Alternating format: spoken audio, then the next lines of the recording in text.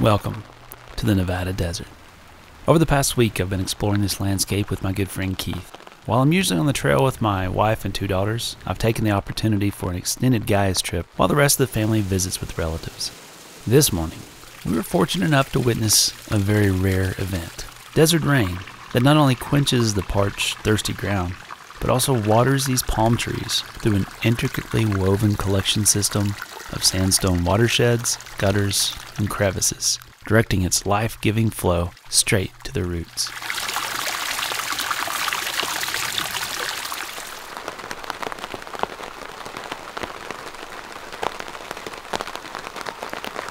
The desert has always been intriguing to me, and this day will forever be etched in my mind as I watch creation at work, perpetuating life in what is usually a dry, unforgiving environment.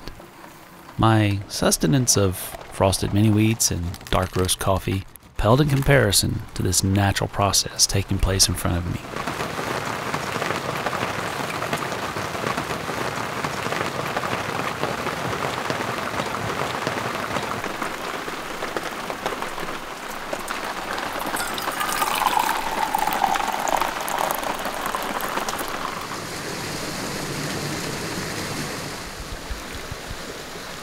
How are things out there? Good? You sleep good? Oh yeah, I slept great. You? Yeah. Oh man, it was another one of those nights, just that pitter patter of the rain. Nice. There's a huge, well there still is a huge rainbow right over there. Yeah, I can see it out the window. It's pretty cool. Yeah, but yeah, it was like this pocket, and we just keep getting the sun and the rain. Just not stopping.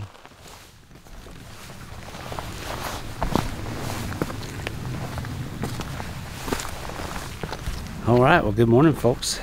We've had our coffee, we've had our cereal, and now we're just casually meandering around this, average campsite. I think we landed on Mars. Actually, this is probably better than Mars. This is insane. Just look at that. How much weight. It's like nature's game of Jenga over here with the balancing acts. Crazy.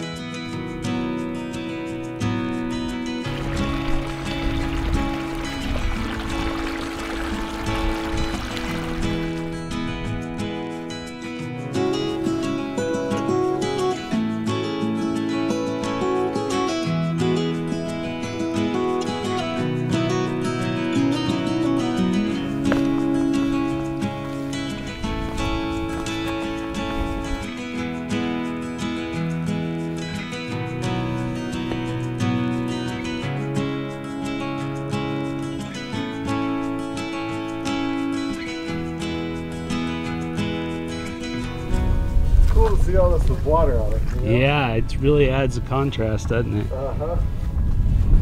And it just brings out the colors in the rocks, like the swirls and everything. You know?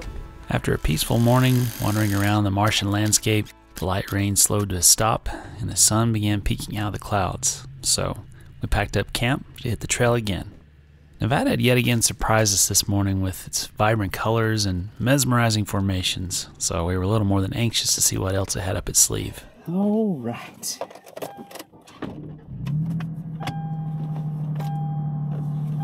Well, that was an otherworldly spot. Well, we were able to get off the trails for the worst of the rain. Rain moved through. Now we're back at it again. It's just not of this world.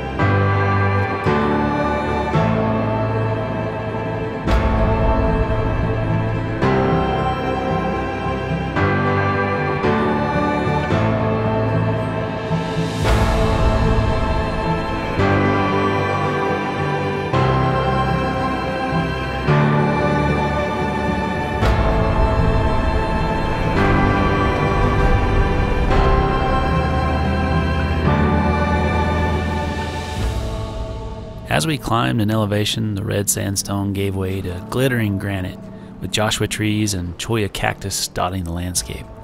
Up ahead, the map showed some historic mines, so we began making our way to the remnants of a short-lived gold rush town. All right, well, time for a little bit of lunch. We are standing on what was an old town site. Gold was found up in those hills, and as always, there was a gold rush tent city with a few permanent buildings that are just now gone completely. About a 5-year gold rush, and then poof, everybody's gone. And what's left is just small little hints of what was. But what a cool spot. After a quick lunch, we began meandering through the house-sized granite boulders and stumbled upon a stone that had us scratching our heads. Wow. We later learned that this is called an arastra, which actually predated the gold mining activity here by about 200 years, when the Spaniards also gave mining a try in this area back in the 1700s. This center pivot would have an axle built with a long arm connected to a heavy rock that could be pulled in circles by a burrow. Chunks of ore were laid in the groove and crushed as the heavy rock rolled or tumbled over the top of it. It was quite the ingenious precursor to the more modern stamp mills that can be found all across the western states. Next, we took a few spur trails out from the town center and found even more mines in the nearby hills, which have been blocked off now with welded grates.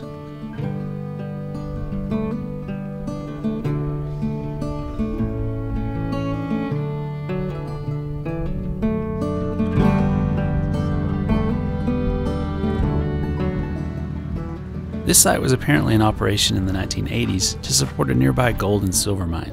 Historical information is a bit sparse, but it doesn't seem to have been profitable in the long run. Here's a handy tip if you're a mining history buff, prospector, or just a curious rockhound. You can use the Mines and Minerals resource layer in Gaia GPS to see the approximate location of mines along with some very basic data on its primary resource. This area was dotted with gold, silver, uranium, fluorite, mica, copper, vermiculite, radiocrystals, and even more strange minerals I won't attempt to pronounce here. It looks like it was quite the geologic cornucopia back in its heyday.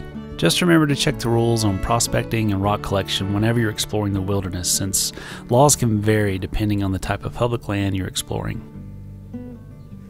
Maybe they planted it out here at the mine. Wow, crazy. Wonder if somebody sat here and ate one and then that. And then it grew. Wow, pomegranates in the wild. Who would have thought?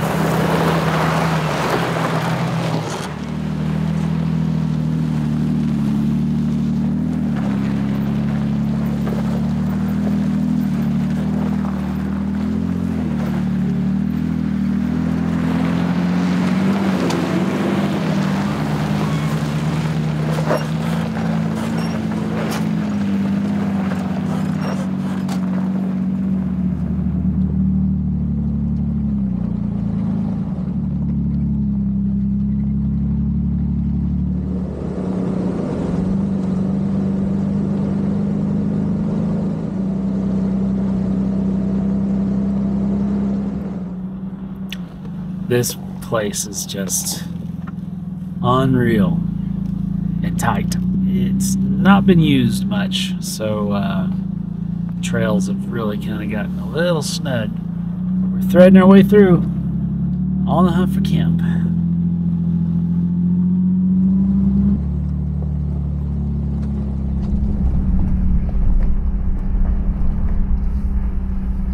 After poking around several other historic mining sites, it was time to hunt camp, but these trails were very seldom used, and the junipers were beginning to swallow it up.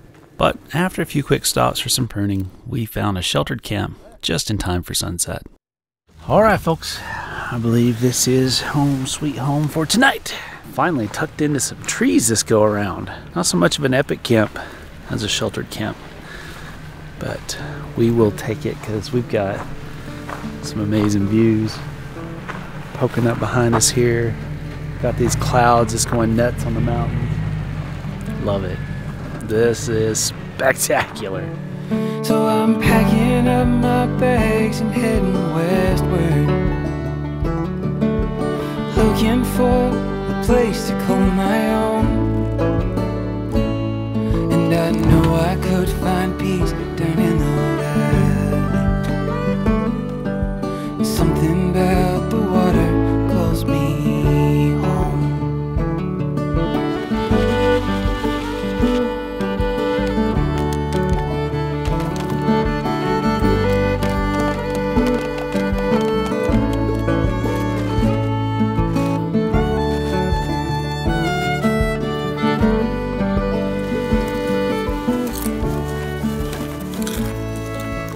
That'll work.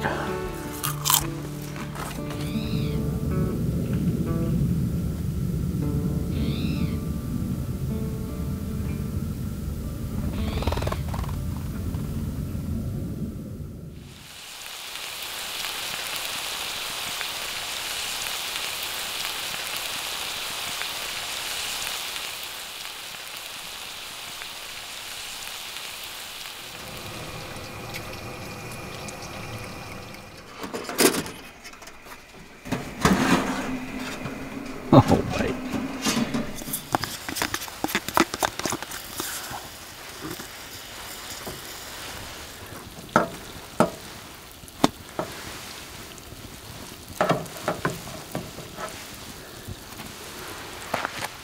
Thank you, sir. Wow. It's good bacon, too.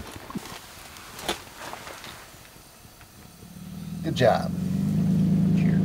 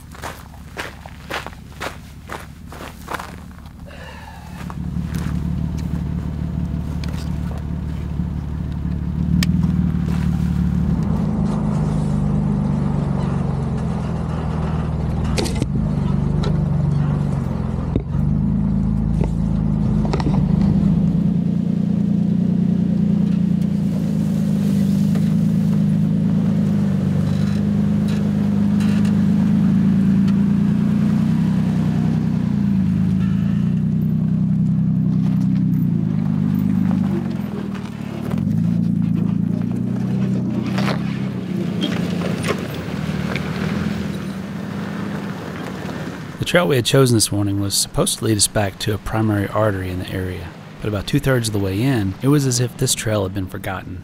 The area was burned by a wildfire back in 2005, and this section of trail looked as if it hadn't been driven much since then. And so the whipsaws and occasional chainsaw was called into action to clear some of the more aggressive limbs, while leaving the rest to leave their signatures alongside our body panels.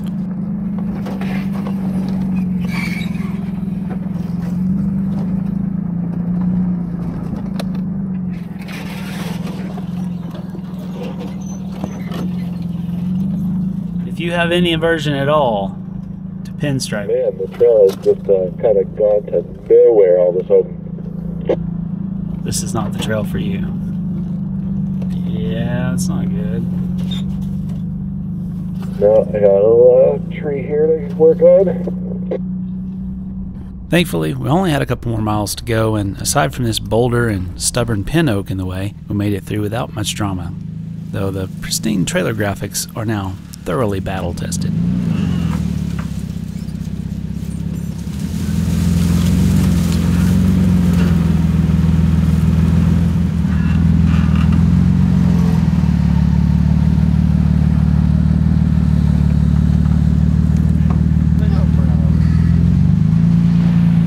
All right, trying the Tundra out. Once back to the primary trail, it was my chance to try Keith's Tundra, seeing as how we're in the market for our next rig to be a full-size option. You'll have to subscribe and stay tuned for my thoughts on this second-generation Tundra, as well as another test drive coming to the channel where I head north to Alaska and spend some time in the new third-gen Tundra along the Dalton Highway.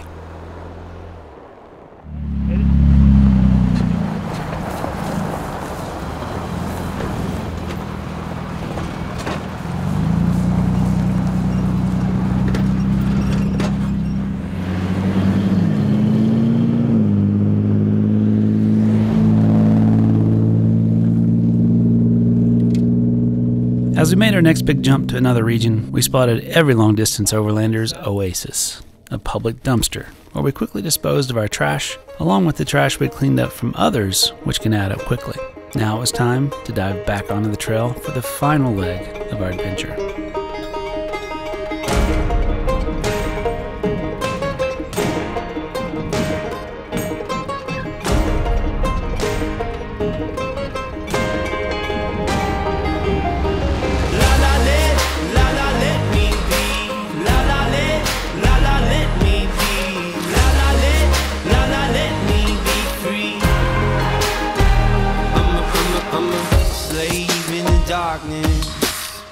Alone in my apartment, I should have seen the warning sign.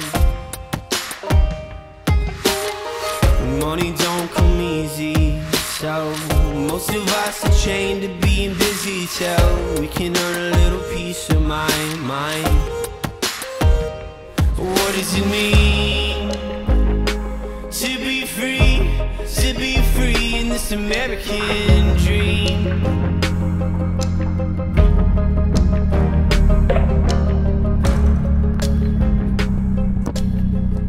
Very nice. It'll work. I think this will work. So there are a couple of flat spots. Yeah. All right, folks. Well, we've arrived at yet another spectacular camp. It's almost like we planned this, but I assure you, this has all been happenstance thus far. What a spot. And what a view. Like, look back here.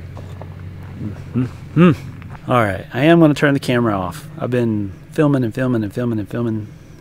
these are the last few days that we've got. So I'm going to turn the camera off, enjoy a hot dinner tonight, and yeah, unwind a bit.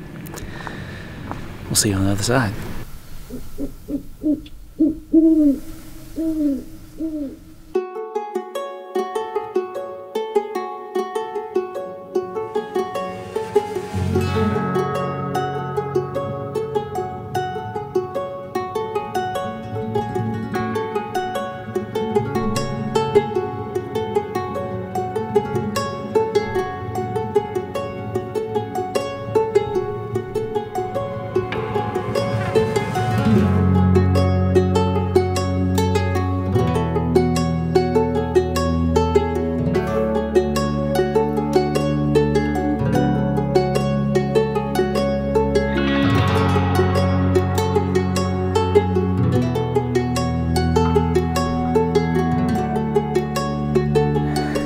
Another peaceful, beautiful evening, sitting right here, listening to a great horned owl perched right up there somewhere, talking to us most of the night.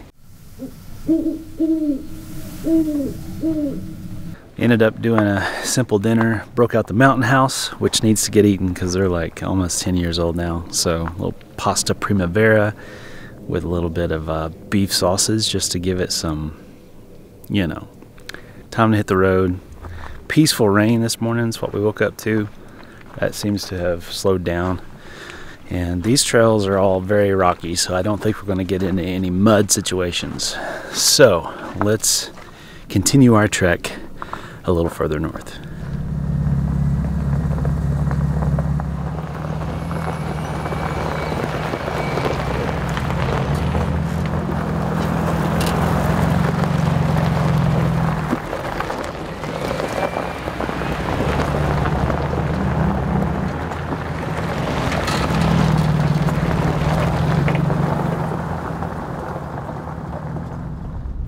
Boy, I just love these peaceful, rainy mornings in the desert. They don't happen very often, but when you get them, the smells coming out of all these different plants is just phenomenal. So Keith and I were just commenting on how impressive a job the BLM has done here in Nevada with all their signage.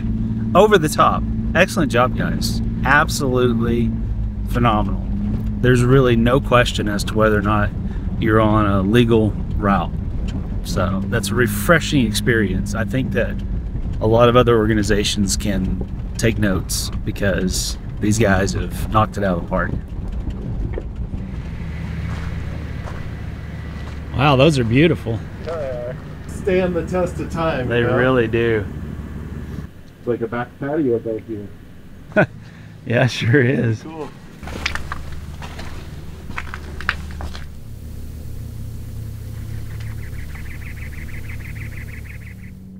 Today, we're on a mission to visit a once top-secret location that up until recently was known only to the CIA. This was a destination that had been on Keith's radar for quite some time, and when he shared his idea with me, I agreed that this was an absolute must-visit. So, we began working our way along the BLM trail network to put us within a decent hiking distance of our objective. We're actually need a locker. Yeah, I'm going to actually put it in high. It seems to grip better when it's in high rather than low.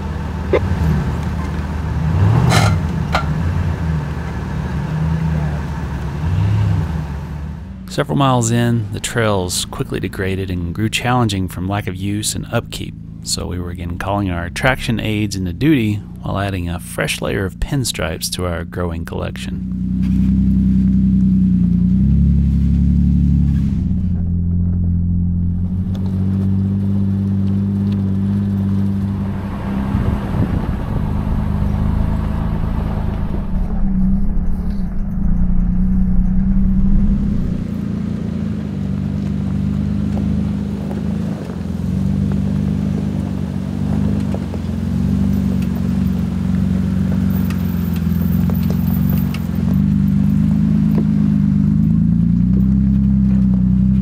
With the route getting even tighter, I did something I've only done 3 or 4 times in all my years of overland trailering. I disconnected and left the trailer in a dry wash to continue the drive deeper into the heart of the desert. Well, this trail's not a trail anymore. It's just not traveled, so we're gonna disconnect the trailer, continue on Looks like it gets progressively tighter, so yeah. Continue on to our point without just scratching it all to pieces.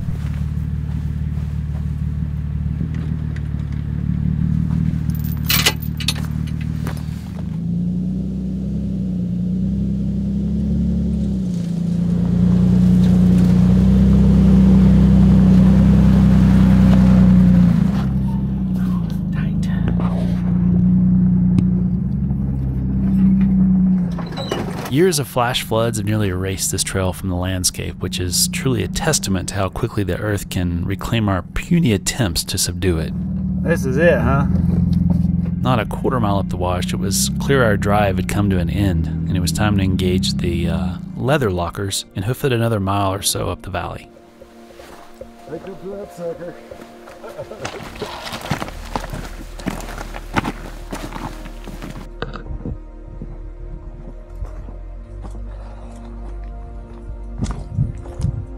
In the shadows of the Cold War, a marvel of engineering took to the skies, embodying the pinnacle of stealth and speed. The A-12, a precursor to the more well-known SR-71 Blackbird. Unknown to the outside world and designed to gather intelligence from the adversary using advanced cameras, speeds of over 2,200 miles per hour, and an almost indiscernible radar profile. Even if the A-12 was spotted, it would be gone long before the missiles showed up. On January 5, 1967, one of these A-12s, known as 928, took off from the infamous and top-secret Area 51 with pilot Walter Ray, aka Dutch 45, strapped to the single-seat cockpit with two Pratt & Whitney J58 turbojet engines howling as the bird screamed over the desert. This routine sortie suddenly went wrong as the engines flamed out. 928 had run out of fuel due to a shortage during a scheduled refueling session. While he was aware of the situation, his attempts at fuel-saving maneuvers as he made his way back to base had fallen short, and he was faced with his only option: ejection. The advanced ejection system was designed to slow a pilot's descent from its 90,000-foot ceiling, then automatically clear them from the seat at 16,000 feet to deploy the primary parachute. But instead, Walter Ray remained stuck to the seat, presumably due to some questionable modifications, and tragically plummeted to his death here in the Nevada desert. Today, he is memorialized in the Book of Honor at CIA headquarters in Langley, Virginia, and here with this hand-built model of the A-12 and a collection of tributes in a nearby ammo can. It serves as a somber reminder of the sacrifices made by brave men and women who have served both publicly and in the dark shadows in secret service to our nation and its freedom.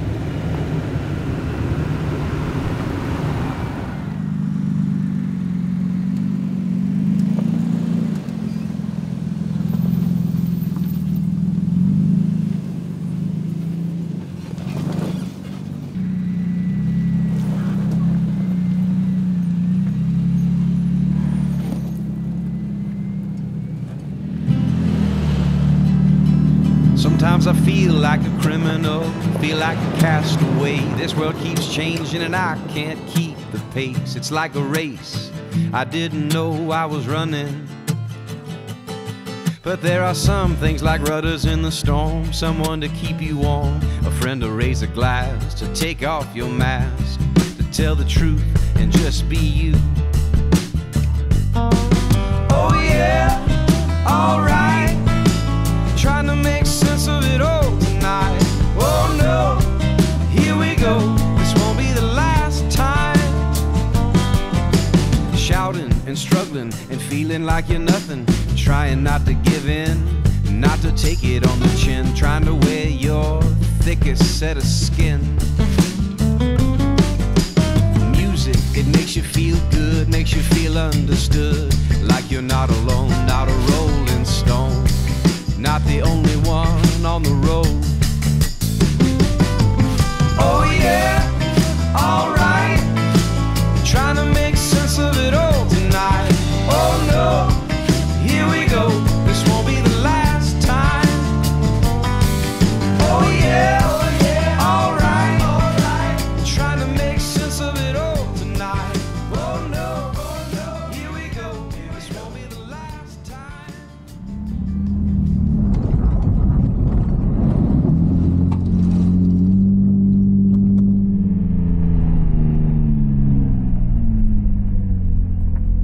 As the sun set, we began to make our climb up and over a pass to hunt for camp on the other side of the mountain, hopefully before dark. But this climb got steeper and steeper the further we went, and we began to get stretches of soft mud mixed with rock and gravel, which made Silver put in some extra work to keep everything moving forward.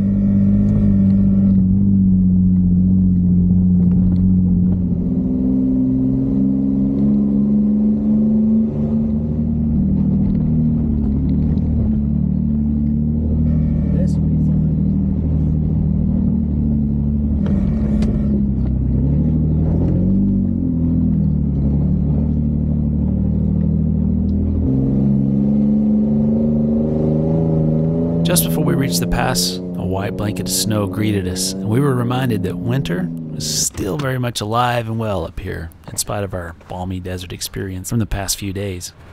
Whew. Chilly. That is rough. Want to camp right here? Yeah. Climb in right now, right? There you go. Wow. Whew. That's a cold wind. Boy, that was a challenge getting up, and now going down in the snow. I might have to get Keith to tie a rope to the back of the trailer. Be my land anchor. What a view. Man, look at this place. Nevada. Love it. Nevada. Love it. Woo. After a quick look at the valley below, a gusty, ice-cold wind sent us on our way, and we carefully began to descend the opposite side of the mountain, hoping to find lower elevations and warmer temperatures one last time. But we ran into one thing we hadn't expected today: nasty, slick mud. Apparently, this area has seen a bit of a thaw today, and so the top layer of the road had turned to grease, which made progress difficult, even on the flat ground. I don't know about it. Trailer, follow me over here. They still say thing. This is slippery stuff right here. Thankfully, it wasn't deep, but we quickly ditched the idea of making it to the valley for camp and began looking for the first accessible spot to get off the trail before we inadvertently ditched the whole convoy. We are on flat ground and getting sideways. This is getting rough. It's only about 1/2 to 3/4 of an inch of mud. It's wicked.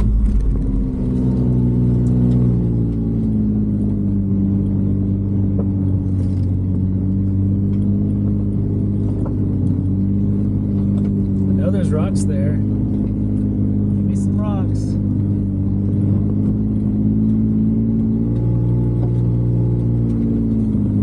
Holy crap, dude. Big, big, big.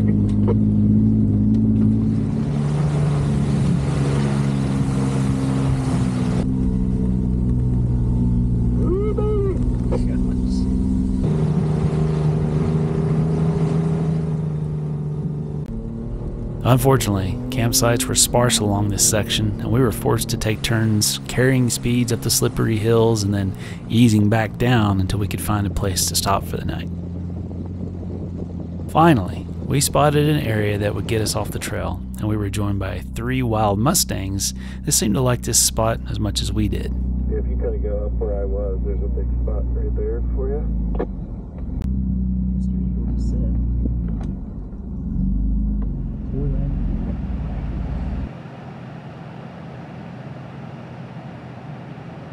All right, so tonight was Thursday night, so I just got done doing the live premiere chat over here on the laptop. Keith found a camp. It's a stopgap measure. The roads were just getting so bad. We're gonna camp here, let the roads freeze up, and then get up early and get out of here because we're just getting too sideways. And yeah, it's not gonna end well, especially as we get closer to some inclines that we have coming up. So, quick and easy snacks for dinner and set an alarm and get up and get out of here first thing in the morning. But speaking of mud, yeah, that's the situation we got going here. I had to use the door to scrape the top off of that. So, fun times.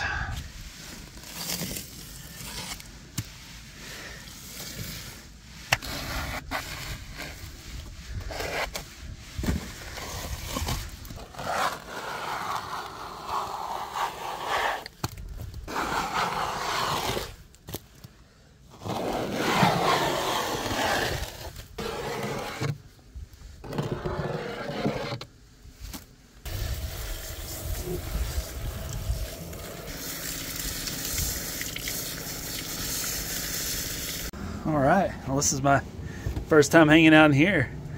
Pretty cool, huh? I like it. It's warm. It's nice and toasty. Yeah, That's right. very cool. Not bad. It's all good. It's a work in progress. It probably will be for a while. Yeah, So. well, that's half the fun. That's absolutely. The station was over on the north side of that mountain. I figured we were just going up and over and coming back here. Not the prettiest, but it'll taste good. Hey, for a night like tonight, that's perfect. All right, let's see how Keith's skills are on the chicken quesadilla. It's no Sarah, I'm sure, but you know. That's good, man. Good.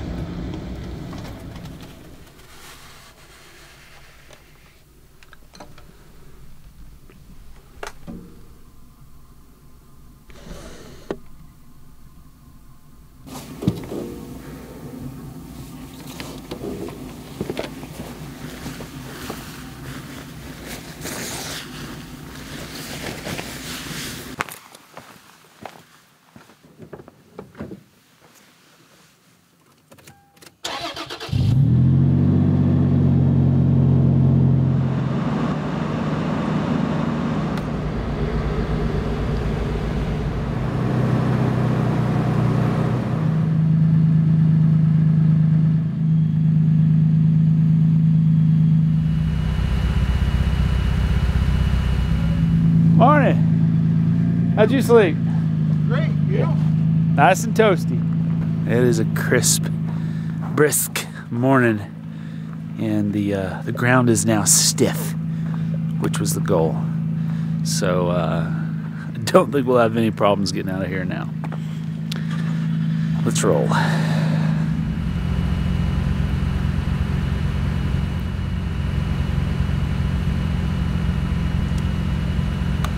There's mud on the roof of the camper.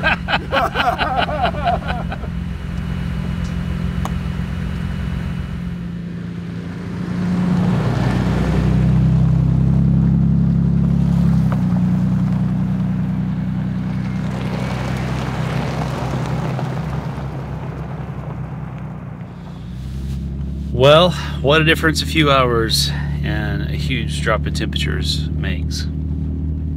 We were barely able to move on some of these flat areas, and now it's like pavement. 50 million times better.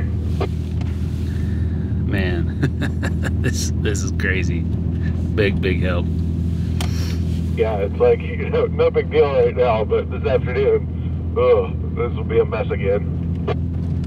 You know, we do our best to try and avoid the bad trails, the nasty trails, just so they don't get rutted up and abused. And now, granted, what we drove through was, I mean, it was literally only a ½ inch of mud, but it was so slick, so slick. So if you have time in your schedule and you can wait something like that out, or come up with a different strategy to, you know, avoid putting yourself at risk and degrading the trails, do that. We were able to stop after about 1.5 miles, 2 miles of trying to fight, and just, you know, say, hey, let's just pull over and let her freeze up. Anyhow, let's get out of here.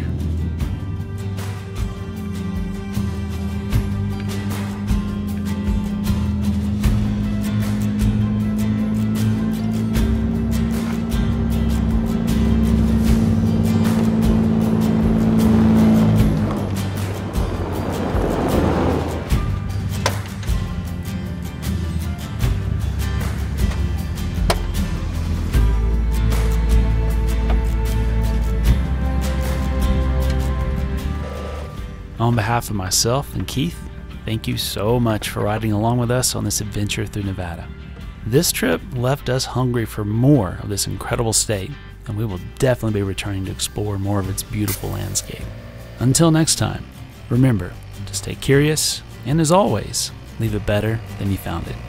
And if you've really enjoyed this video, we would love for you to join our family of supporters on Patreon. Just head to lso.link/support for more details on how you can keep the Lifestyle Overland adventures rolling and get access to all kinds of behind-the-scenes bonuses. Patrons, you continue to amaze us with your support and encouragement. Thank you so much for all you do. We honestly would not be here without you.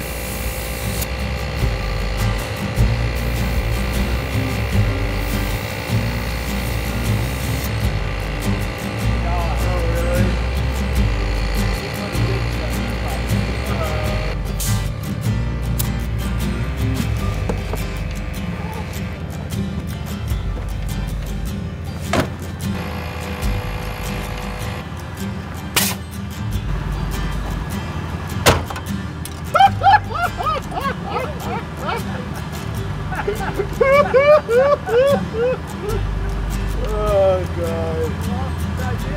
Yeah. Cool. Yeah. Good. Yeah, awesome trip, man. Thank you so much.